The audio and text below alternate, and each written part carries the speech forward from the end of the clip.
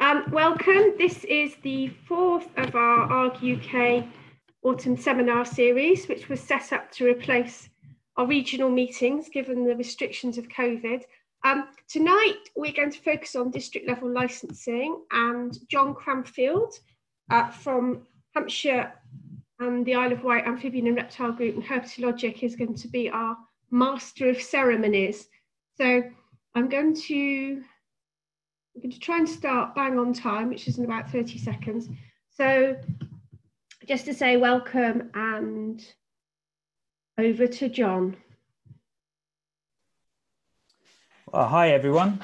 I have the groups, we have one R group and 3 consultants tonight that are going to be talking about their experiences of district level licensing. It's very much weighted towards the Natural England led schemes. There are quite a number now that have been launched, and new ones are being launched all the time. But we're hoping to focus in on an ARG's perspective on the process, and then perspectives from consultants who have actually been using the system. And I hope to hear from Mike in a moment. Mike Phillips and Kent Reptile and Amphibian Group. I have the timer here. We do have 139 people, and I believe we do have Natural England on the call. The programme is presentations at first. We also have a number of polls and questions for participants through the webinar, and then we'll hopefully have about 30 minutes of discussion at the end. I'm a newts ecologist. I've been working for 20 years or so as a specialist ecological consultant. So I have a reasonable idea of newt mitigation. And I've also have myself been involved in the district level licensing process as a volunteer at hurt workers meetings, all the way through to trying to convince clients that it's a good idea to inquire and join a scheme. Over to you, Mike. Great, thank you very much, John, and thank you to ARG UK for inviting KRAG to speak tonight. My talk will be 10 minutes maximum, and hopefully it will provide the story of KRAG's involvement with district level licensing, and will provide a little bit of an introduction for some of you who may not be familiar with it, but by the looks of the last poll result, most of you are ecological consultants, so most of you will be very familiar with district level licensing. But this is KRAG's involvement, which started in 2016 and ended in 2019.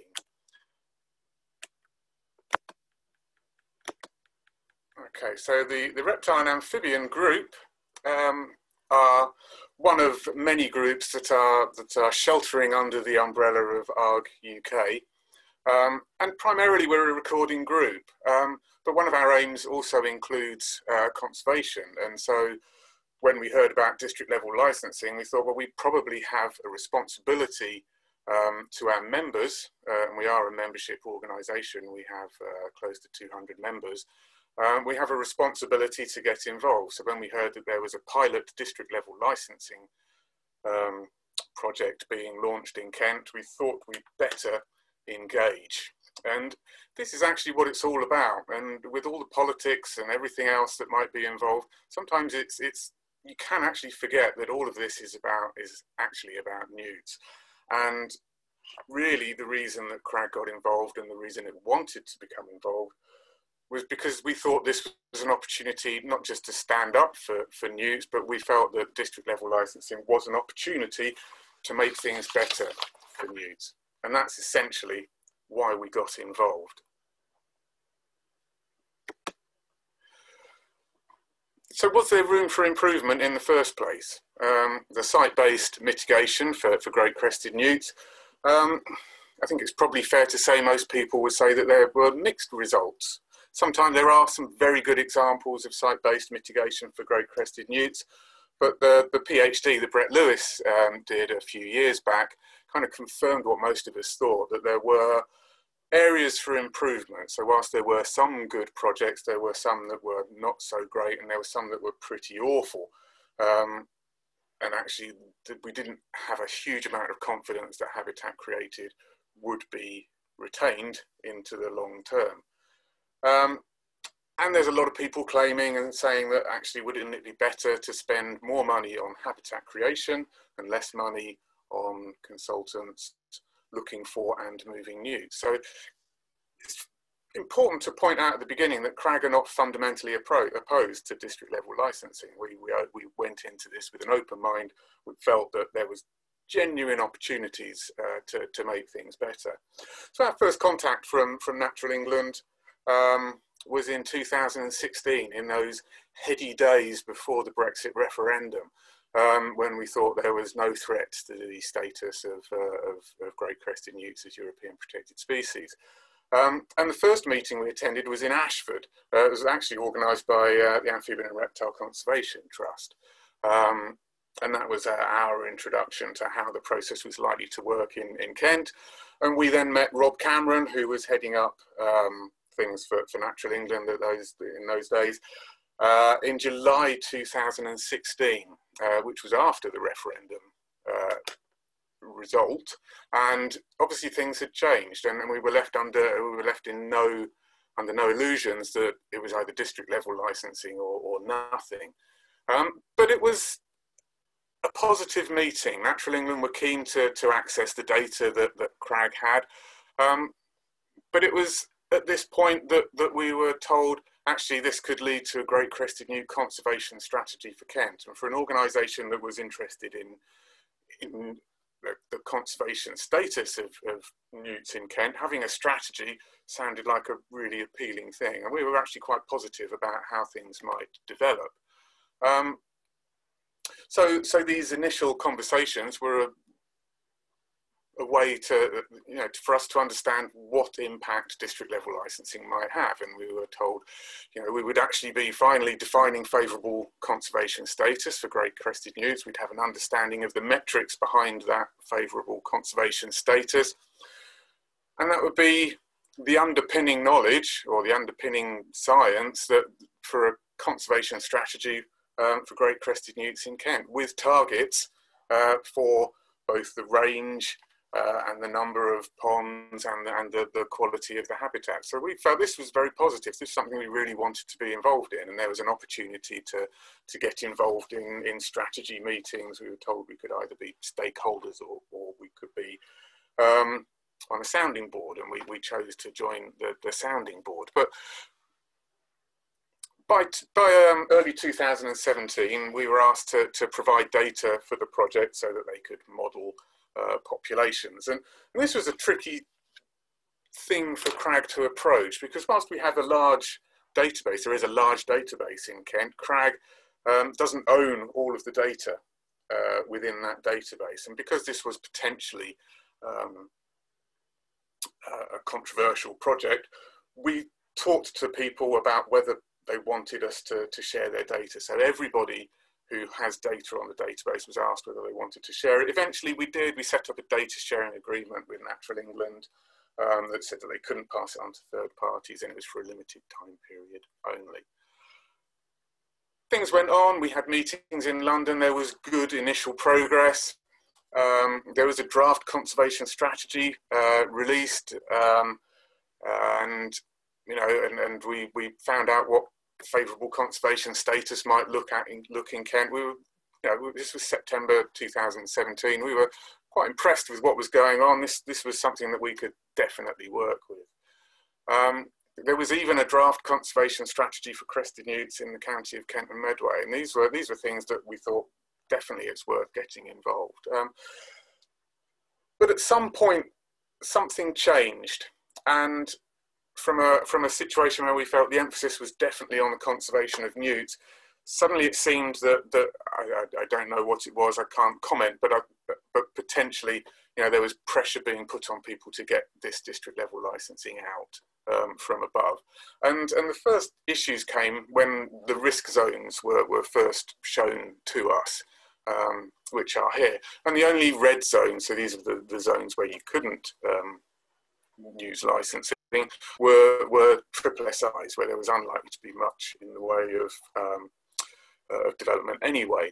So Lee Brady produced a map of what he thought the priority areas were, which was markedly different, with the red areas predominantly in the low weald and the high weald. And this is the map that I took off the Natural England website a couple of days ago. And this shows, where the priority area, where the risk areas were. And so the amber areas are the areas where there's likely to be development. And there are some issues that we pointed out in 2017, but are still here with us today. These blue dots are the crested newt records. And there are areas around the River Dower and at the end of the River Stour, which are high risk area or medium risk areas, but there's no newts, no crested newts there at all. And these were issues that were picked up. And again, if you start looking at the maps in detail, we started to worry a little bit about what was happening. And things kind of got a bit worse as time went on. There was a lack of response to questions that we put to the Natural England team. The minimum pond size for habitat created was only 100 square meters, and the nature of the contract for the organisations that were creating those ponds didn't give them any incentive to make ponds that were larger than that. Natural England declared that they could no longer keep to the data sharing agreement and couldn't promise that they wouldn't pass data on to third parties. And the final nail in the coffin for KRAG was the removal of the Great Crested Newt Conservation Strategy, which was one of the reasons why we engaged in the first place. And we were told at this point we will not be progressing with completion of the strategy until such time that we can secure the funding needed to resource the work. And we were told that developers wouldn't stomach it. And that perhaps KRAG might want to create its own crested newt strategy for Kent. So that was, fair to say, was fairly disappointing. Eventually the scheme launched, KRAG issued a position statement, and that was where we left the process and no longer engaged with district level licensing. And I suppose how I'd like to finish off would be to say, well, some of the questions we had right at the beginning of the process, we still have now in 2020. And so how is the success of district level licensing being measured? What assessment is being made of lost great crested newt populations? How is conservation status being measured? And is there any strategy for achieving favourable conservation status? These things may be in process. KRAG withdrew and started focusing our efforts again on recording. But I have heard people saying that actually it's useful to have district level licensing as one of the tools in a toolkit. My fear is now that it will end up being the only tool in the toolkit. And hopefully we won't lose sight of the newts through the whole of this.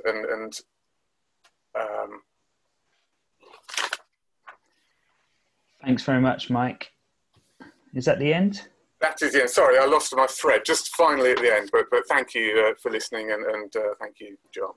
Yeah, I mean, there's definitely some concerns there. Perhaps Natural England can provide a few more details on that if we send those questions to them. So thanks very much, Mike. I will hand it over to Donna now, who is a consultant in Kent, and her experience of a district level license scheme. Hand it over to you, Donna.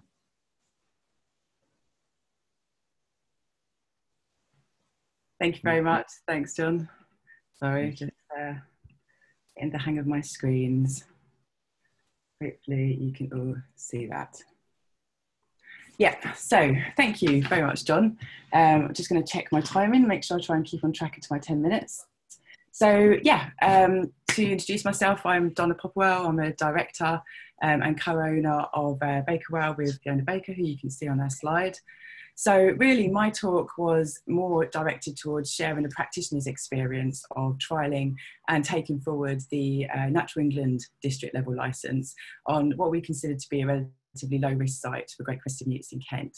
And so I've just illustrated the timeline of our involvement really with the project, ranging from first attending one of the consultant project meetings in March 2017, through to when we tested our case, submitted a test case with Natural England in February, and then finally received a granted district level licence in May of last year.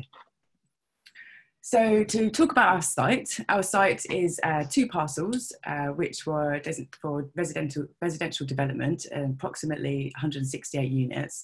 And our site was really located within a much larger mixed-use multi-phase development. Our site is about 6.9 hectares, and essentially there is existing residential development to the north, and then within our site, which wraps around that development, is a hedge, grass and dry ditch to the north boundary between the residential development and then the arable habitat, which comprised pretty much the rest of our parcels. And in the wider landscape, really that was again mainly arable habitat with little pockets of woodland and hedgerows. So there are no ponds on our site. There were 9 ponds within 250 metres, and great crested newts were present in 6 of these ponds. 3 of those ponds were actually quite close to our site boundary, within about 50 to 100 metres. And over the years of surveys that were undertaken for the outline planning and for the full planning for the site, medium to large great crested newt population was recorded. It's also important for me to note at this point that the hedge, grass and dry ditch boundary to the site, that actually performed what we considered to be quite an important ecological corridor, which allowed some of the great crested newts potentially to move between some of the ponds off-site and disperse between ponds at times. That boundary also formed habitat for other protected species such as reptiles. So in terms of our, this sort of bit more about the site, the wider mixed use development had actually had a number of European protected species mitigation licenses granted. And as part of one of those licenses, herpetile fencing had actually already been installed to the northern boundary. And that essentially separated the arable part of our parcel from the hedge, grass, dry ditch boundary, and stopped great crested newts from being able to actually come into the construction boundary. Because the site was actually designed for a traditional licensing process, we had already designed in a focus on retaining, protecting and enhancing that very key ecological corridor, but also providing new routes for great crested newts to be able to move through our development through the use of wildflower, species-rich wildflower meadow planting and species-rich hedgerow planting. And they performed 2 ecological corridors that would then allow the newts in the off-site residential area to move through our site and to colonise new habitats in the wider mixed-use development that would be created in the longer term. So, we looked at the potential benefits that district level licensing could provide for our site. And essentially this would form the ability to not have to do a translocation or to install any additional herpetile fencing. The client wouldn't have to do post-development monitoring. And so that would result in a level of time saving and potential cost saving for our clients, as well as creating new habitat in the best locations for great crested newts, which is the purpose of district level licensing. It also gave us an opportunity to trial the new approach in an area where we knew there were quite a few great crested newt ponds nearby with potentially high populations, but on a site where there was actually relatively low quality habitat for great crested newts, and therefore a low risk of a significant impact to the local great crested newt population. And that was important to us because at that time, district level licensing was very, very new and relatively untested. So in terms of constraints for the district level licensing approach, the fact that we've got reptiles on site and the fact that we have previous licenses granted and the herpetile fencing installed under that licensing meant that actually the herpetile fencing would have to stay in situ, and therefore, whereas normally perhaps there wouldn't be those sort of reptile fencing maintenance costs associated with traditional licensing, that would still continue on this particular site. So really we knew that the district level licence in this scenario would pose a relatively low risk to the local great crested newt population, but equally the full benefits of district level licensing wouldn't be realised. So we took the trial through the inquiry process. That was really a very simplified application process, a short application form and some GIS files just demonstrating the site boundary, where the ponds were, whether they had great crested newts present, absent, or they hadn't been surveyed. And there was a process of liaison between ourselves and Natural England. Natural England's impact assessment, which is the output of the inquiry, essentially confirmed that although no ponds will be lost on site, 1.5 ponds would be functionally lost. And because we have a compensation ratio based on the survey data that was present, so it had already been collected, this resulted in a total of 5.83 compensatory ponds required and a cost of £87,000. So quite a significant cost. For us, discussion with our client was very key throughout this process. We obviously discussed this with them before actually submitting the test case. And once we had the cost back from Natural England, we delivered a cost benefit analysis for the client. And essentially this just demonstrated that the traditional licensing costs were significantly lower than the district level licensing cost on this particular site. Regardless of that, and actually it's worth me noting at this point that the Natural England came back to us this year and actually lowered that conservation fee, mainly because they've made an adjustment in the methodology and the way they apply the level of risk to ponds off-site that are lost. And so we had a subsequent refund and that cost was reduced to £63,000. But this is still significantly higher than the cost of traditional licensing on our site.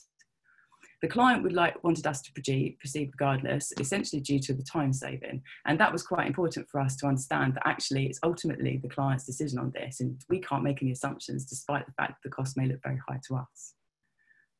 So the application process was then submitted. That was a very simplified process with the application form, a reason statement and the GIS files that I mentioned before. The licence was granted and essentially the licence remains valid for 2 years. And as a large proportion of you will probably know, this essentially covers the killing and injury of grey crested newts and the damage and destruction of resting and breeding places. The licence also includes within the guidance some reasonable avoidance measures. And these are not mandatory, but they're detailed in the licence and they clarify where supervision would be required or they would need to be undertaken by a licensed ecologist. We discussed these measures with our client and actually they were very happy to take forward some additional measures on our recommendation. So in terms of implementing the licence, we had a number of queries that Natural England were very quick in coming back to respond to actually, and we gave a toolbox talk and some training to a previously identified site manager who was happy to act as a biodiversity champion for the site. So we gave them some training on handling, on the ecology, legislation, welfare, where to relocate any great crested newts if they found them, and welfare issues. We also carried out a destructive search on an area of particular concern. I have to say, working with the biodiversity manager was a really good, the champion was a really good experience. He was really engaged and he asked us to provide some additional information to him that could be incorporated into their site induction and then disseminated to all staff on their site, regardless of whether they were effectively involved in licensable activities. So I think for us, this obviously was what was very early stage in terms of district level licensing. Some of the key learning outcomes we received were that the type of habitat on site is not really taken into consideration in the district level licensing process. So whether you have high quality core terrestrial habitat or arable habitat, that really there's no distinction made as part of district level licensing. We now include district level licensing quite often as an option in our reports, so to make the process a little bit easier for our clients if they decided to take up district level licensing post planning. But as with our site, district level licensing costs may well exceed traditional costs. For example, where there are lots of great crested newt ponds present and close to site and other protected species on site. Even then, it can still result in some significant time savings. And as we said, as I mentioned earlier, client communication is the key. And it's quite important to remember the responses from clients and their willingness to have an uptake RAMs may vary according to their priorities. Essentially, we found that sites with no other protected species, no surveys undertaken, a low number of ponds, some distance from site, or where they've missed the key survey window is likely to provide the highest cost savings for developers whilst delivering those essential new habitats for the conservation of key GCN populations. But we would apply some caution to sites where there are large great crested newt populations and the development is likely to result in a loss of high quality core or connective habitat on site. So really for us, the key point is that we would consider district level licensing on a case-by-case basis. And yes, we would consider it to be a valuable addition to the toolkit, but an addition rather than a replacement. Thank you, John. Thank you all for listening. Thank you for asking me to talk. Thanks very much, Donna. Interesting, sort of becoming a tool open to consultants. Thanks very much. So I'm going to hand you over to Luke Gorman from Atkins. I believe he's going to be talking about his experiences up in Cheshire. Is that right, Luke? Yes, that's right, John. Thanks very much. And I understand you have an update from Natural England as well. Is that right?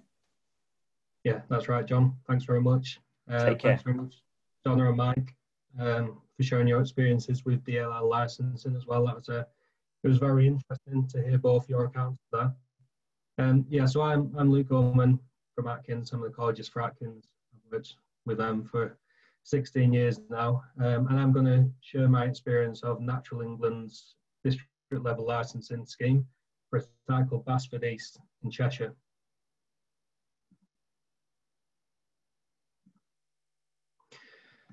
So Basford East DLL licensing scheme, it was the 6th licence that was issued in Cheshire, and it was the 18th DLL licence issued nationally. In Cheshire, there's been 11 DLL licences issued up until the end of September 2020. And I can't actually see my screen because everyone's in the way. Let me delete all these little videos.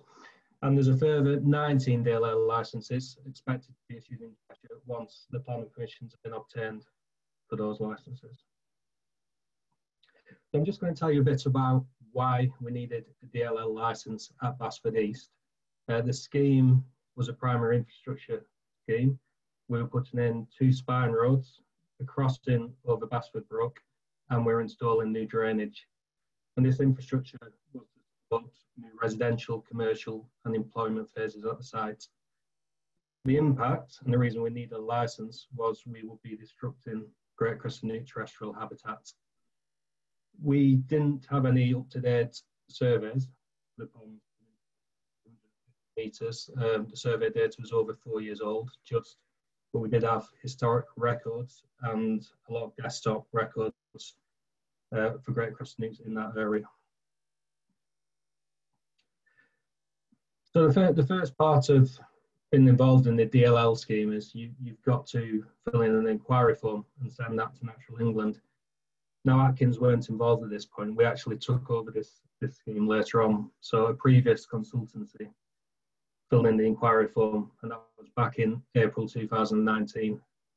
That inquiry form went off to Natural England, and Natural England then assessed the impact to great crested newts, and they calculate the conservation payment that you will need to make to join the DLL scheme.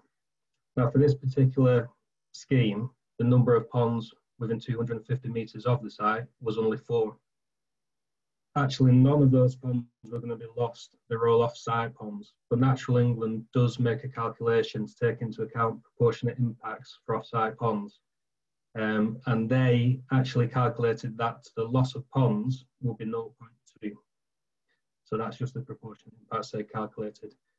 Now, because our site was in an amber zone, you actually have to add a compensation multiplier to the ponds. And for amber, that's 2. So Natural England estimated we'd be losing 0.2 ponds, times that by 2, and that's the amount of compensation ponds that you're required to pay for. So that came to 0.4. We then had to apply a time lag multiplier of 1.1, and that's because the ponds are less than 1 year old. So that takes the number of ponds to 0.44. So that was the amount of pond we had to compensate for, 0.44 of a pond, and that payment was needed to be made to Natural England so we could join the scheme. So once we got the impact assessment and conservation payment certificate back from Natural England, Atkins signed it, we sent it back to Natural England, they countersigned it very quickly, in less than a week. In fact, I think it was in a couple of days, and that was back with us. Then all we had to do really was wait for our planning permission. We got our planning permission in November 2019. So now we're pretty much ready to apply for the license. We had our planning permission and we had most of the documents we needed. So we had our application form, the countersigned impact assessment and conservation payment certificate, our reason statement, and our full planning permission.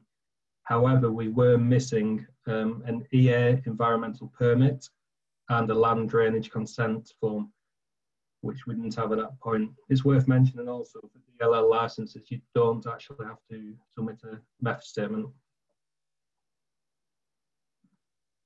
So at that point, we actually put in our application despite missing 2 of the forms we needed. And Natural England for the amount we owed for compensation, we paid that instantly. And then it was just a waiting game really for the environmental permit and the land drainage consent form that we were missing. So we eventually in May 2020, we got the 2 permits and consents that we were waiting for, and we sent these to Natural England. And the license was actually granted that very same day.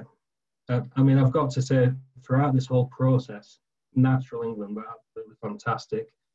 The engagement and the guidance throughout, which was quite a new process for me, this was my first license, but was really superb, and I just can't fault it. So once I got this license, the license permits acts that obviously you would never normally be able to undertake, including killing, injuring, disturbing, capturing, transporting GCN, as well as damage and destruction of their breeding sites and resting places. Now, under the DLL scheme, you don't actually have to put any avoidance measures in place for newts. It's really down to the discretion of the ecologist.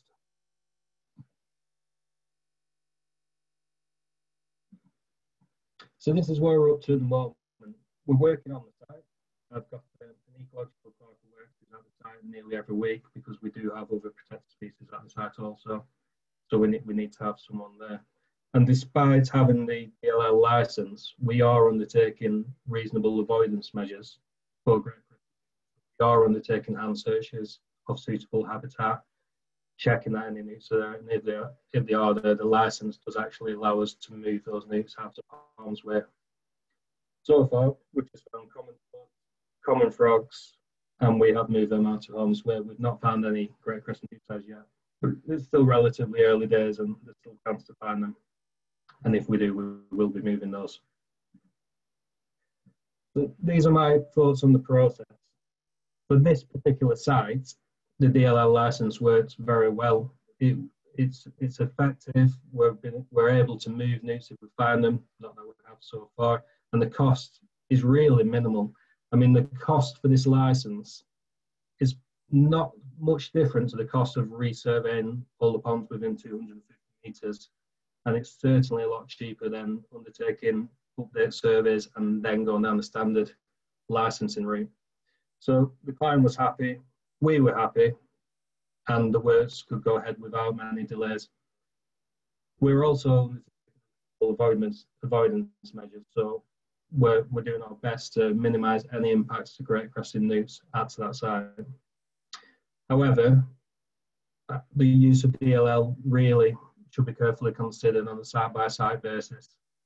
It worked well for this, and it is working well for this site, but we don't have so many ponds within 250 metres. There's no ponds been lost, so the cost is cheap. The impact to newts is pretty low, and on some other sites, if you start getting ponds within your site that you're going to be losing, your costs are going to multiply quite rapidly, but it might not be the most appropriate way forward. And you really need to weigh the pros and cons of a standard license and a DLL license at each site. So these are some figures that the heart of the press really for up until the end of September 2020, so till the end of Q2. Natural England sent these to me last week, and they're just of interest really because it shows just in the Natural England-led DLL scheme, I should say, the number of licenses that have been issued from the launch of the Natural England DLL to the end of Q2, so to the end of September 2020. The number of licenses nationally that have been issued are 34, and the number of licenses that have been issued in Cheshire is 11. And you can see how much income has been received so far during the scheme on a national level and in Cheshire, and how much income is still expected through the scheme. And these figures are also interesting because it shows you how many ponds have actually been either created or restored under the Natural England-led DLL scheme. So nationally, there's been 343 ponds either created or restored, and actually only 16.6 lost. And in Cheshire, there's been 109 ponds that have been either created or restored, and at the moment, only 6.6 lost. So as you can see, there's a lot more ponds going in than the ponds that have been lost. And actually the ponds that have been lost, some of them are off-site ponds that aren't technically lost. So the useful figures to look at, it does show that more ponds are going in. There's a preference for creating ponds rather than restoring them, but it depends on the region and what's the best for that area. But in Cheshire, there's a large focus on creation rather than restoration. So yeah, that's my experience of DLL. Like I say, it's just the one scheme. It's a relatively small scheme. So I hope that's been useful, and hopefully the figures have been useful for you to see how Natural England-led DLL scheme is working so far. Thanks very much, and thanks for inviting me to speak. Thanks, Luke. I think we will hand over to Tilly. There's some questions for you later, Luke, in the Q&A after that one. So I'll hand over to Tilly now, Tilly Tilbrook, about her experiences, I think, in Wiltshire and Gloucestershire. Hi there, John. Thanks very much for that.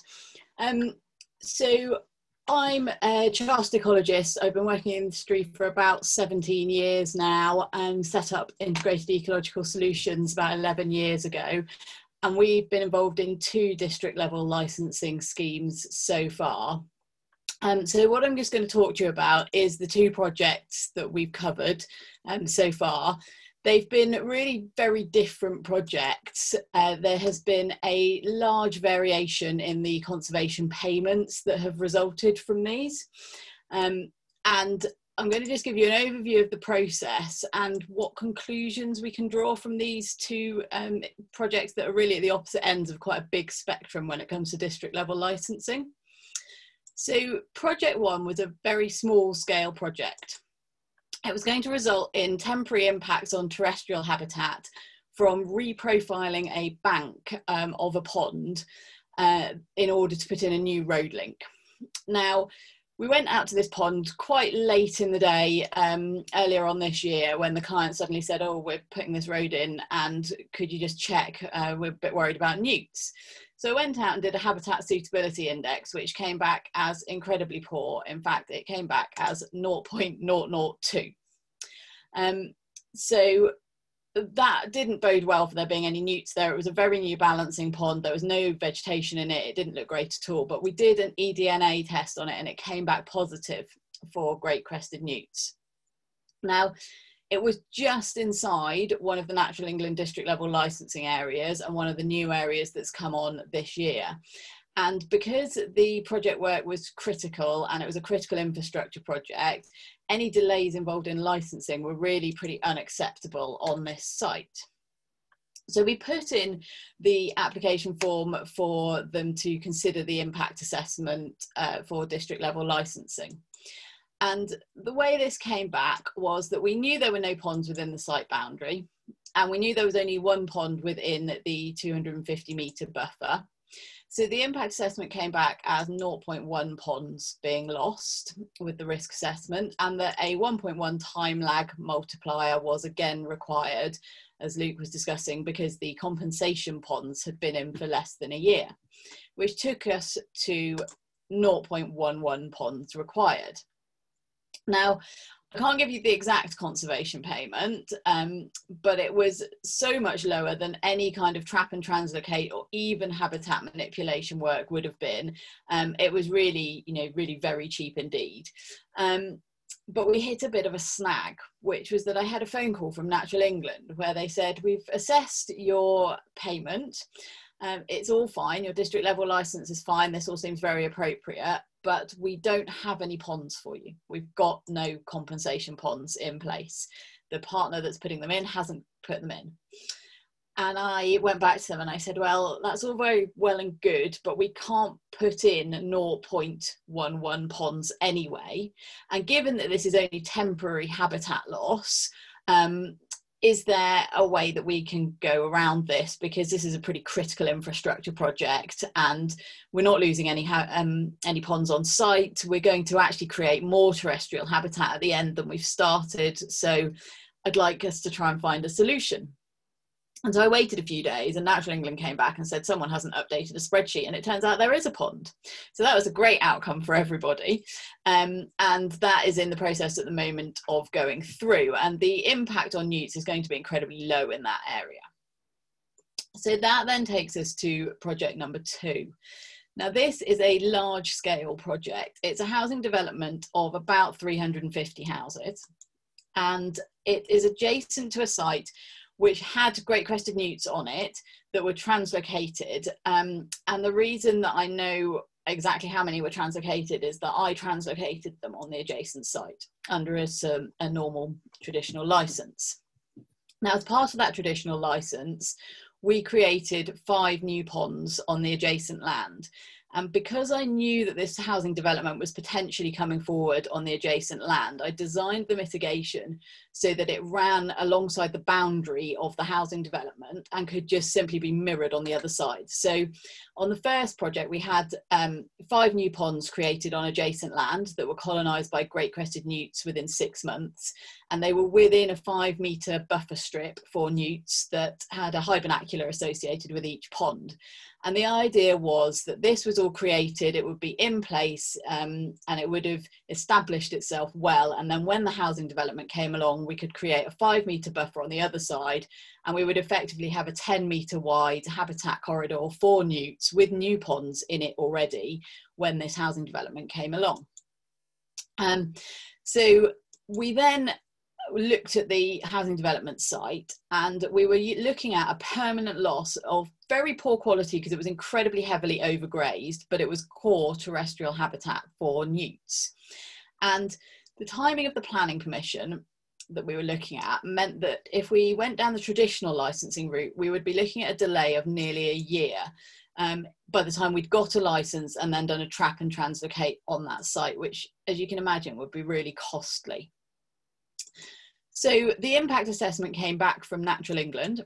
There were no ponds within the site boundary because I designed the development layout so that they didn't affect any of the ponds directly. But we did have 16 ponds within 250 metres of the site boundary, and some of them were very close, as in they were the 5 new ponds that were adjacent. And they were all surveyed or eDNA tested, so we knew the status of newts there.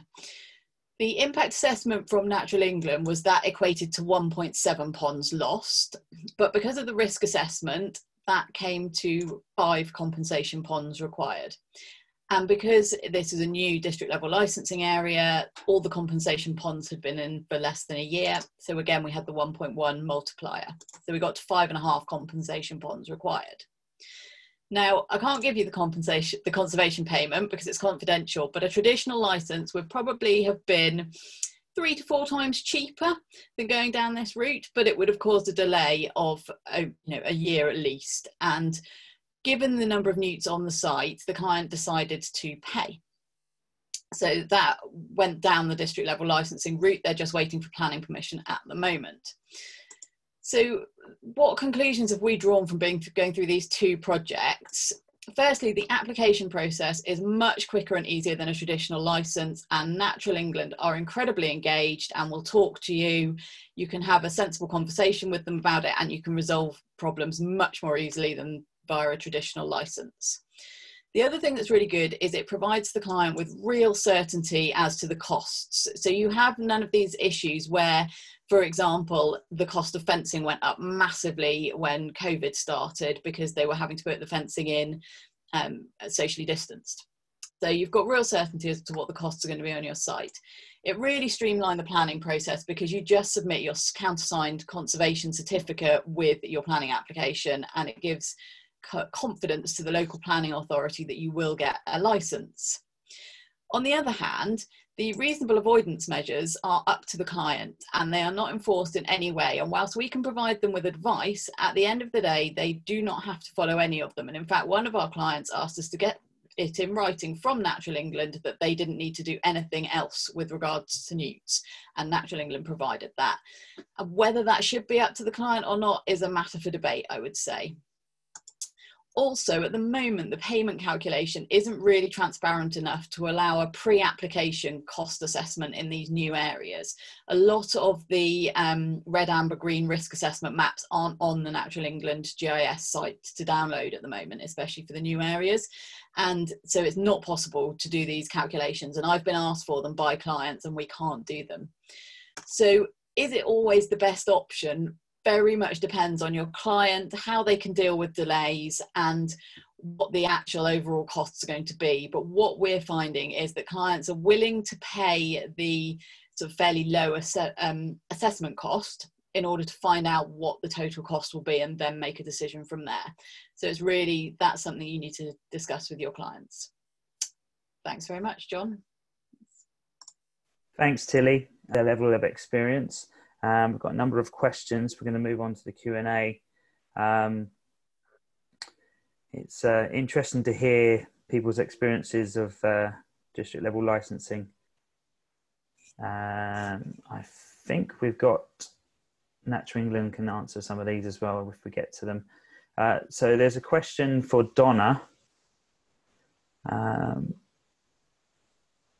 Donna, do you know where the compensation ponds for your application were eventually created?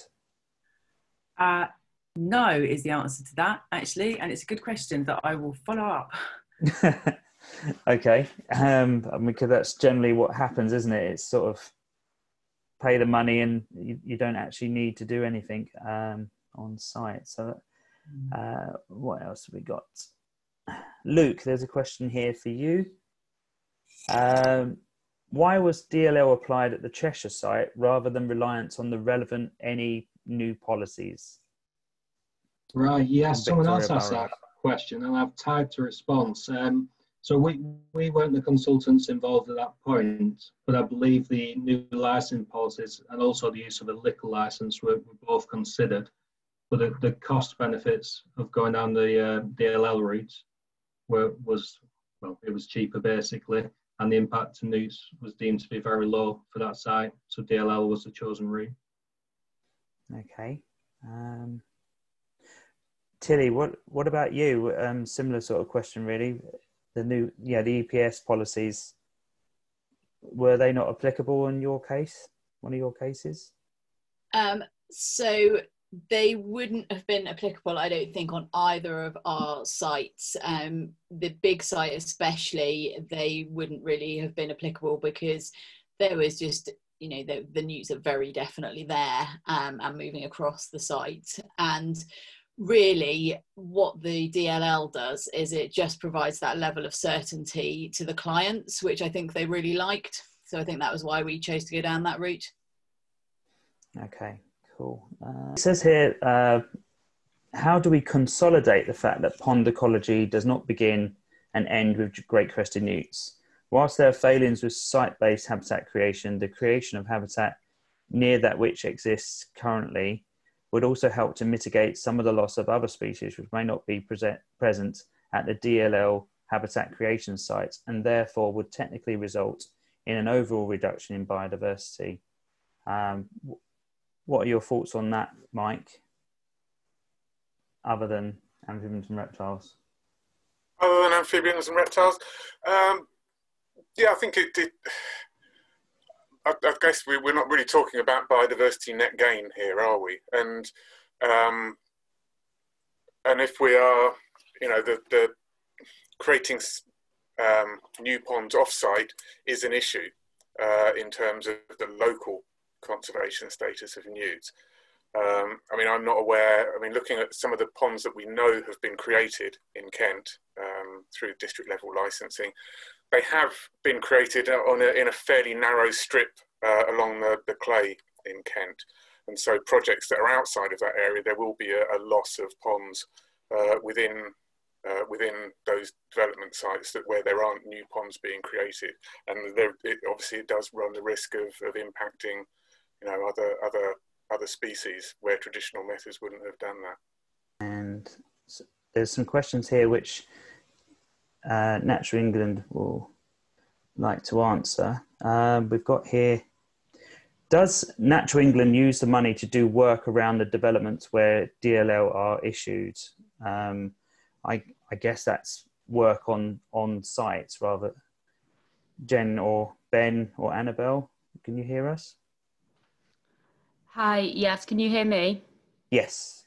Everyone Great, else? okay. Yeah, no, the income to DLL schemes is 85% of that goes directly towards habitat creation or restoration, monitoring and management of that new pond habitat. And that's all off-site, so it's not on-site. I have another question actually. How frequently is the Kent risk map, but the risk map expected to be reviewed by anonymous attendee? Jen. Okay. I don't know if Ben's connection is coming in and out. Annabelle, I mean, we review that the maps for every 2 years, so that's the term of the district level licensing scheme, and we will do that on a biannual basis. But what we are doing underneath that is keeping our living pond layer up to date. So that's tracking pond losses to development and pond gains through compensation habitat off-site. And that is a sort of a very live picture, if you like, of pond losses and gains across the landscape. Okay. We have a question for Donna. Neil Madden. My experience with linear developments is that DNL can be much more expensive, but I understand this has been addressed. Donna, you mentioned the rebate your client received due to the change on how any implement conservation payments for off-site ponds. Well, I mean, this is actually to Natural England as well, but yeah. Can anyone explain these changes? Donna, was there any explanation of why that was changed, the rebate? It was more really related to how the risk factor was applied to off-site ponds. But that's really as much as I know about that. As much detail as I was given. I can come in there if you would like me to, John. Yeah, that's fine, Jen. Thank you. So we did look at how we calculate the impact for small developments because they were proportionately affected in that first year of the scheme in Kent and Cheshire. And there were 4 customers that were that needed a partial refund as a consequence of making that that review. In terms of linear schemes, whoever asked the question, you're absolutely right. There is a disproportionate impact, and it's a factor of a large red line boundary compared to a small volume within it. And we are interested in thinking about how we look at linear schemes in a more proportionate way, but we want to do that carefully and do that with some test cases, which we are doing. Work in progress. Also, there's a question here for yourself again, Jen. Why are any rolling out DLL in areas where they do not have sufficient level of conservation ponds created, restored to provide for new DLL applications? I have inquired in Essex and the site wasn't serviceable. How could that be remedied in the future?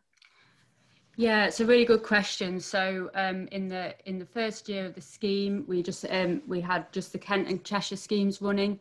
They were characterised quite differently. So in Kent, smaller, more numerous applications that we were generally able to keep ahead of in terms of habitat supply. In contrast, in Cheshire is characterised by fewer but much larger developments, sort of taking quite a sort of substantial chunk each time out of our pond bank, the compensation ponds that we've got to allocate to development. So in that first year, it's quite difficult to really predict accurately how many developers and consultants will be interested in using district level licensing, and what the demand, what that demand might be, how it might change over the course of the year, and so on. I think in this year, with the launch of the further 6 schemes in February and March, of which Swindon and Wiltshire was one, again we had a pond bank ahead of launch, but where we've got some big developments coming in and using up that supply, we've needed to get better at staying ahead of demand, and I'm confident that we're doing that in more places more of the time going forward. But in a way, I think that shows that the checks and balances which are in place. We're not going to accept a development that we can't service, that we don't have the habitat in the ground in the right condition for GCN. So Tilly, you want to jump in on that as well? Yeah. So the other thing to be aware of is that, in case people don't know, the way Natural England work it with the ponds is that there are the compensation ponds that apply to your development, and then there are what are called the backup ponds. So although you may have your 5 compensation ponds, they're also putting in the backup ponds as well in case your ponds fail. And the way they're working it is they're taking the backup ponds as their kind of pool, for want of a better word, of ponds to draw from the next development. And so it basically, as more developments come forward, more ponds become available for future developments. But when you're at a very early stage in a scheme, they have no way of knowing exactly how many are going to come forward, and therefore how many to put in advance. And I don't think that we can say that it's problematic that they're bringing it forward and rolling it out when the ponds aren't created, because they have no way of knowing how many they're going to need. And so they just need enough to get the ball rolling to build up that bank of backup ponds that can then be allocated to the next development. I think where it becomes problematic is in situations like mine, where we had not even half a pond that was needed as compensation. There, I think a degree of nuance needs to be applied to the situation. Okay, I've got quite a few questions now. So who actually, I think it's for Jen again, who actually creates the compensation ponds? What standards are they created to, and how long are they monitored for? So we work with a number of bodies. The typical ones in any area are the Wildlife Trust, the Farming and Wildlife Advisory Groups, and sometimes the local planning authorities have their own land holdings on which they're interested in creating or restoring ponds for the district level licensing scheme. So we're working with about 17 partners that cover those 3 broad categories at the moment, and they're the ones that deliver habitat. What we're interested in is trying to build up that relationship with them so that they can build up the relationship with the landowners that they're working with on the ground around the compensation ponds.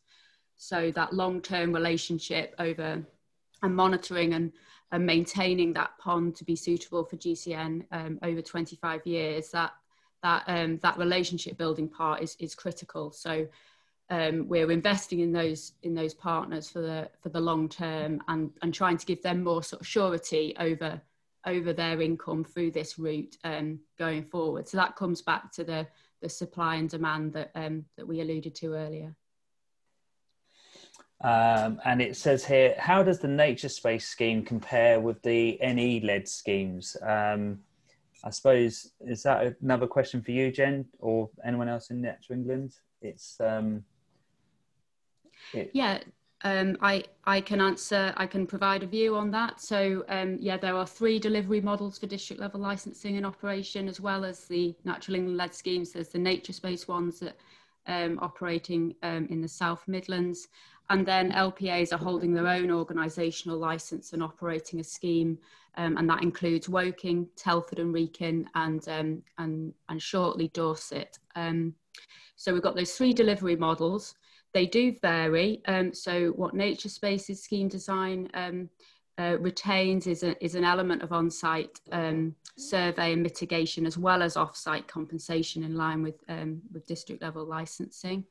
But what's important to remember, and we did publish our framework in July 2019, where we set out the principles to which any scheme, regardless of the any differences in design, all the principles to which each delivery model needs to adhere, and that's the consistency. So as an example of one of the principles, for every 1 occupied pond lost, 4 compensation ponds need to be put in the ground. And there's backup ponds with that as well, is that right? The Natural England led scheme uses that approach, yes. But that's our approach to creation and restoration of pond habitat. It's not the only way. There's a question here for you, Tilly, from Dan McAndrew. I wonder if the LPA might or could require mitigation for gully pots, wildlife curbs, ladders in roads close to Tilly's existing GCN ponds. Is that a possibility? Yeah, so that certainly is what's happening on that site. And to be honest, I'd already designed in the road schemes where they'd crossed any kind of places where newts would be moving to and from ponds. I'd already designed all those at grade with no pot drains and that kind of thing already before we'd gone down the district level licensing route, because district level licensing didn't exist at that point in this area. And the other thing is that there are a very small number of reptiles on site. I mean, a really small number. I think, you know, across our survey of this very big site, we ended up with about 7 or something like that. But there's enough for us to say that some kind of clerk of works is going to be required when we're taking out particularly sensitive habitat areas. So the newts will be protected from that point of view as well. But it's almost a flip in what has happened previously, whereas previously the newt protection would have offered protection to other things that aren't necessarily covered, like, for example, frogs and toads and small mammals. Now it's things like the reptiles that are going to provide a bit of a sort of surety for the newts. But certainly in terms of the scheme design, yes, the LPA can still condition things like, you know, at grade crossings and that kind of thing. And that is what's happening on that scheme. No, we stopped the polls, haven't we? If it's a question here, if KRAG were to define favourable conservation status for the county, how could this be formally adopted? Would the district licence scheme then be expected to demonstrate how it works towards this? Jen, is that well, Mike? What would your feelings be? What we were hoping would happen as part of the process was that there would be a conservation strategy that would help work towards favourable conservation status. And by no means were we expecting district level licensing to provide all of the, you know, provide the only mechanism for achieving favourable conservation status. We would have wanted to see it work hand in hand with agri-environment schemes, other pond creation projects. And why we saw it as important was that it could be used as a lever, it could be used as a mechanism to try and lever funds from other organisations. So there is this strategy, there is this thing that we're trying to achieve, and you know, money from other sources could be put towards creating ponds and actually achieving that favourable conservation status, not just using district level licensing. So that's why we felt it was a shame that that didn't happen. There's a question here for Jen and Annie. Could Natural England comment on Mike Phillips's concerns about the scheme? I mean, how are the concerns? You know, have things moved on, or you mentioned the framework and how things are are moving on in Kent and other areas. I mean, can you make any comment on that, Jen? Yes, I can. I mean, just to add to Mike's thoughts on favourable conservation status. So, what we've got an agreed favourable conservation status definition for at Natural England for great crested newts, supported by ARC, and that, as you know, defines the situation when the species will be thriving in England. We're working on the strategy now, which states the definition and the actions that we need to take to move towards FCS for GCN across England, I think, rather than on a local basis. And I think DLL is a strong part of that. It's got a lot to offer. It's part of that resilient landscapes and establishing bigger, better, more joined up that I think we all want to see. And the focus is on the creation of pondscapes, areas with abundant ponds, and I think that's what DLL is all about. I think it would be really good to have a conversation with Mike around where we are with the Kent scheme and revisit your concerns and see if we can sort of reset and have a chat about that, Mike. That's I think we'd always be welcome. We would always welcome that approach. Great. Jen, I mean, my experience in Essex is that we are now going down a site-based mitigation route, and we are going to be creating more ponds as well as retaining the newt ponds. And I just wonder if there's any way that can contribute to the district licence, because it's a significant large site with lots of ponds. So it is a significant newt meta population. And so, you know, those ponds, the landowner will be happy to have ponds created. It's just whether that could be joined up in the site-based mitigation licence that we're going to apply for this winter. Whether that is something that, how would we go about those extra ponds and join in the district licence, you know, because we will be contributing to newt conservation in that area. Jen. Yeah. Okay, so we do offer a bespoke approach for large sites where we'll look at the specifics like that and see if there's a bespoke solution that we can come up with.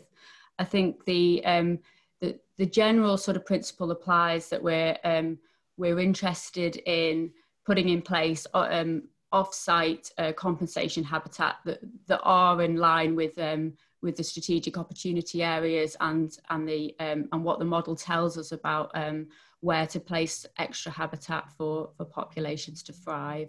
But sometimes there will be overlap with the strategic opportunity areas with it.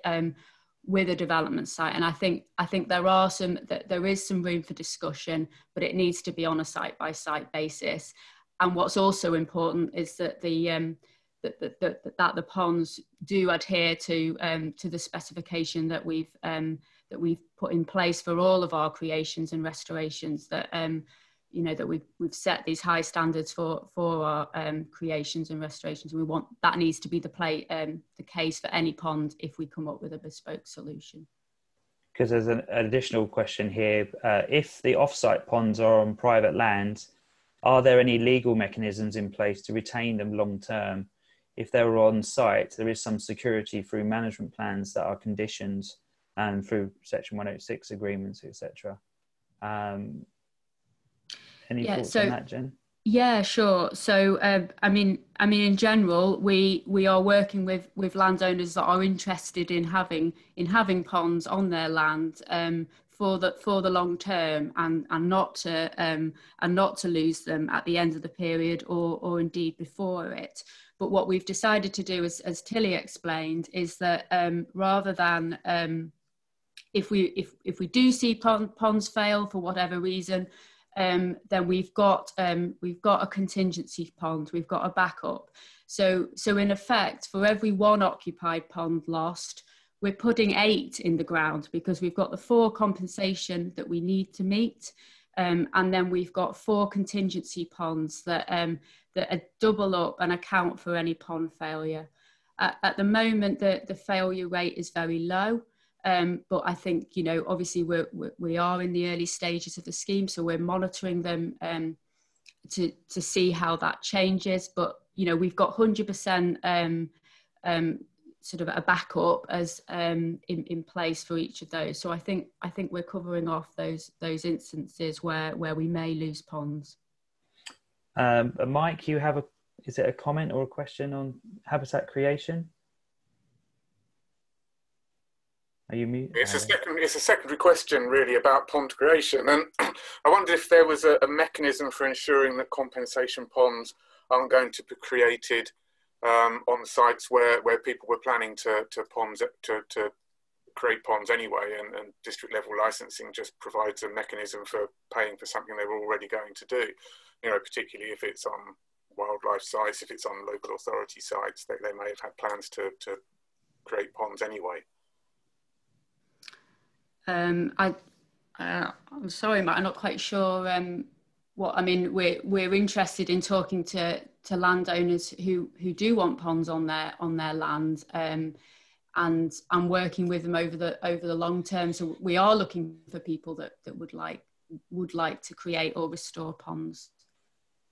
I mean, previous mitigation schemes, it's often, you know, even for reptiles as well as amphibians, is when you have receptor sites and creation and stuff like that, it's not actually flagged up anywhere. And it's got a question here from Natalie Boots, I think that's how you say her name. Will these compensation ponds be public information, such as on magic maps, so that they're not on future development land, etc.?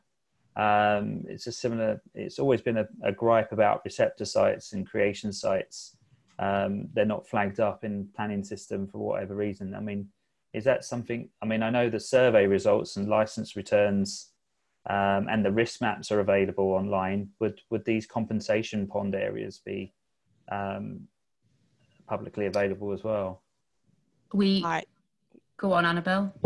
Hi, it's Annabelle here. So when we're looking at the locations that are best to support the newts, obviously we are looking at avoiding areas which might be subject to future development anyway up front.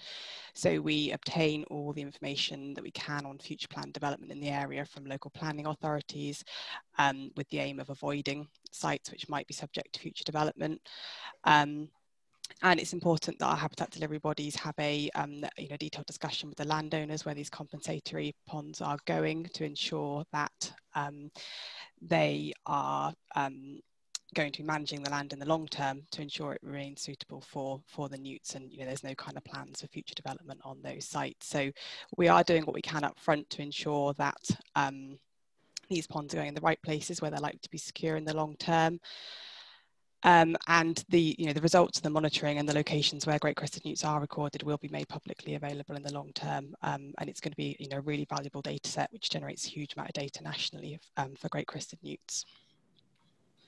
So I think Luke and Tilly and Donna, you have certificates from the district level licenses.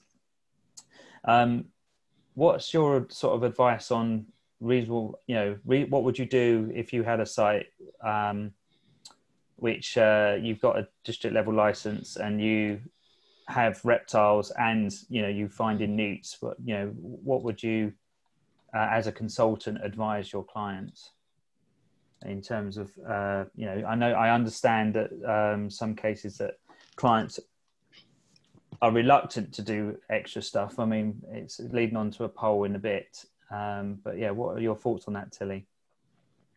So one of my sites definitely has got reptiles as well, and I think you've got the legal mechanisms that protect reptiles to cover you there. They've got to be doing clerk of works. There's got to be some kind of oversight of the habitat strip when it happens.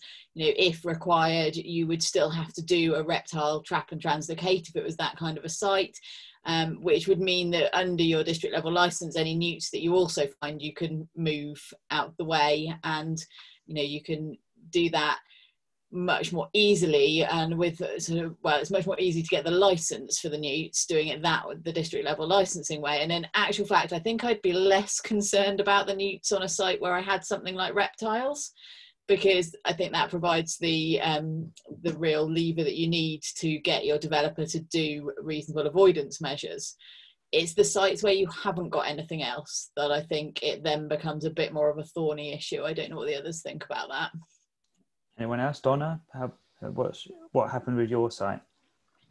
Well, with our site, we already had the fencing up in advance under the other license that protected any reptiles from actually coming onto our construction area. So yeah, really, I don't think there's really anything that I would add to Tilly's. You know, the type of mitigation that you provide will depend on the size of the population, the type of habitat that you've got on there. But yeah, essentially you would still be undertaking that mitigation and still potentially putting in fencing as well in some areas as well. So that's why for us, where you've got reptiles on site, you're not necessarily saving the costs that sometimes would be provided as a result of district level licensing. Luke, any thoughts on that? Yeah, so at our site, we didn't do reptile surveys. The habitat was generally not very suitable for them. Large areas of arable land. There was some field margins that were suitable. So actually our ecological park works on the site under a precaution method of working was already doing hand searches for reptiles, which also allowed there to be no extra cost for looking for GCN at the same time, because generally they will use similar habitats.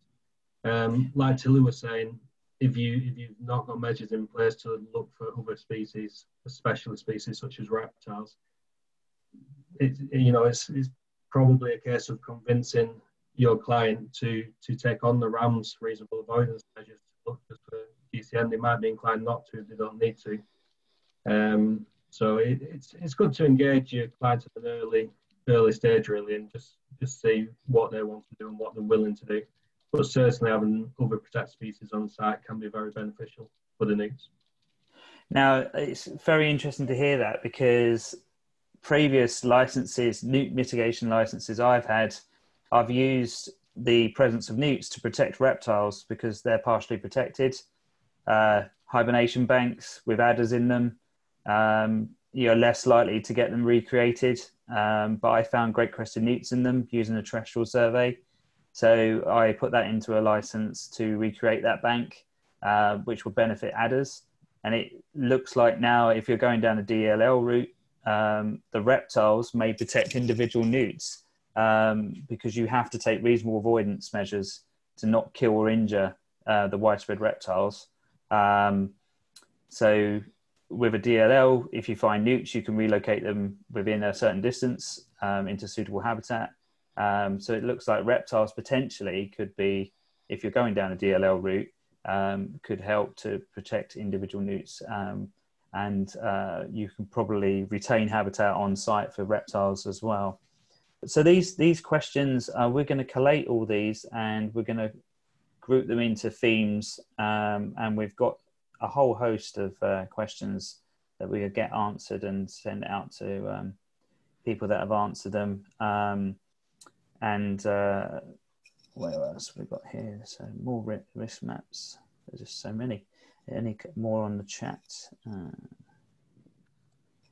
So Duncan Brown says, my experience has been where clients perceive the cost of DLL are high, and it's gone. They are willing to pay reduced risk delays as they are less likely to instruct the optional ecal because of perceived unnecessary cost. As the higher DLL costs are the ones with the higher impacts, they're the ones I would like to ensure that that ecal is undertaken. So that's sort of a comment. Yeah, Tilly, you can jump in. So on Duncan's point, where the clients perceive that the costs of district level licensing are high, and they're less likely to instruct the optional ecological clerk of works, the local planning authorities are still able to condition things that you have put in your reports. For example, in your, if it needs an ecological impact assessment or just a preliminary ecological appraisal that covers you know, a sort of low level impact assessment rather than the full document if it's a smaller site. And they will still condition things like that. So they'll condition things like, you know, the measures outlined in the ecological impact assessment, for example. And so I often will put things in there that aren't necessarily going to get covered under a license, because then the LPA can condition that. And if you've gone through that with your client in advance, that is another mechanism to secure things like the ecological clerk of works. So just because things don't have to be done under a license, that doesn't mean there aren't other mechanisms for getting them included. Donna, what do you think about that? Is that? Yeah, I don't really think I've got anything to add on that. I mean, ours was quite a significant cost, and our client were happy to pay for that additional ecological supervision. So I think much of it really just depends on your client, actually. Yeah. So there's a comment there by Brett Lewis. And we've got 5 minutes, but Jen, if you're there's a question. What length of time do Natural England consider long-term management of these ponds to be? Does it align with the definition of in perpetuity for biodiversity net gain, i.e. 30 years? Should these ponds have conservation covenants? This would seem sensible, as though the current landowner is in favour of ponds. If the land is sold, the next landowner may not be. Have you got answer to that, Jen? Yeah, so at the moment, the definition of sort of in perpetuity that we're using for district level licensing is 25 years. But that said, I would say that we are working with landowners that are interested in ponds for longer term than that. We can't prevent land being sold to landowners that might not be so minded about that pond. But that's where the doubling up comes in. So I'd just say 8 ponds instead of 4. That's the approach that we're taking to mitigate for any losses and failures. So okay. Anything more? If monitoring shows the scheme isn't as successful as imagined, will Natural England consider enhancing terrestrial land as part of DLL? Yes, I think we are always looking at evolving the scheme and continuously improving it. We're still at the early stages and only just starting to get those monitoring results in. But we will, if we're in a position where there's too many ponds in the landscape, that sounds to me like a good position to be in, and we will definitely consider terrestrial habitat in the future. Okay, so we're coming towards the end, really. Is there anything more to add around the panel, Luke? Anything more? Would you? No, I've nothing really more to add, but I have always thought with the DLL scheme, it is focused generally on ponds, and I think going forward, taking more account of terrestrial habitats, because you are losing terrestrial habitats on your site and you're compensating with aquatic habitats a lot of the time. I think that's something that seriously needs considering going forward, because you could have all these ponds, but the news might not have any terrestrial habitats suitable to go into. That's something that's always been on my mind. Sorry, Luke. Donna, anything more to add? Yeah, that's actually really interesting that Luke said that, because that's exactly the same thought that has been going through my head as we've been listening to this. And I think it just would be really interesting. So it's great to hear that that's something that could come into play, Jen, in the future. And it'd just be interesting, I guess, from your perspective, and maybe feeding back to our perspective, if the licenses that are being applied for actually are resulting in predominantly terrestrial habitat loss rather than actual pond loss. So yeah, it's good to hear that that's being considered in the future. Tilly? Yeah, I would agree with that, because on both of my sites it's been terrestrial habitat that's been impacted and not actually ponds. And in fact, on my big site, there were already 16 ponds within 250 metres of each other. More ponds wasn't really, I don't think, what was required in that area necessarily. And I'm really interested to see the results of the poll that say that people overwhelmingly pretty much think that the reasonable avoidance measures should be mandatory rather than optional for the clients. Yeah, I have shared that, haven't I? Mike, have you got any? What could ARGs do, and volunteer surveyors, and how best would we realign ourselves with monitoring this sort of thing? Okay, it's a good question.